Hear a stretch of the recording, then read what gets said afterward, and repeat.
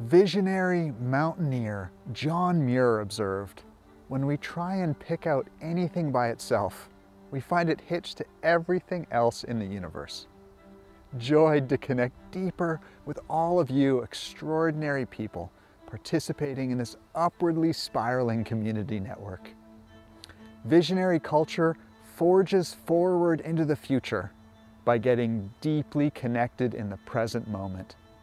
In this light, I wanted to share some visionary connection practices for attuning to ourselves and each other with the more than human world. Inspired by the work of my teacher, Jon Young, and his contributions to the Cultural Emergence movement, providing design opportunities for cultivating the next level of our own personal cultures and the group cultures we participate in. The first visionary connection practice is breath work. We could start by taking a deep breath together now. Let all the air out of your lungs, then take a deep breath in through your nose and a deep breath out through your mouth. Mary Oliver wrote, "To pay attention, this is our endless and proper work." Syncing with natural patterns like sunrise and sunset, full and new moon is a powerful connection practice for attuning to nature's cycles. The COSM team is currently working on the new Alex Gray calendar for 2022 to support cosmic connection.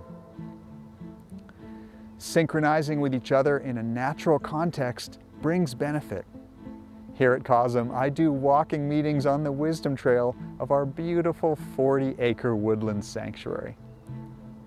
Connecting with plants and animals around home and getting on a first-name basis builds direct relationships with the more than human world and unlocks friendships with the community of life all around. The Visionary Permaculture program at COSM has been creating a field guide, identifying animals, insects, plants, and mushrooms appearing each month of the year. Every morning I sing hello to our landmates, including a family of red-bellied woodpeckers and white-tailed deer that live here year-round. Finding a sit spot near home, even just outside the door, can help to expand sensory awareness and provide a path to deeper nature connection. Some may practice creative writing or art making in a natural context, like the plein air painting that happens so often here at COSM. Hug a tree, smell a flower, listen to the birds sing, feel the temperature of the sun and breeze on your skin, walk barefoot in the grass. Activate and expand all the senses. Connect with creation. Jon Young's mentor, tracking master Tom Brown Jr., advises us to turn routines into rituals. Cultivating a ritual life is part of taking a personal culture or group culture to the next visionary level, creating opportunities for profound connection. This can be done by journaling or making art regularly with intention.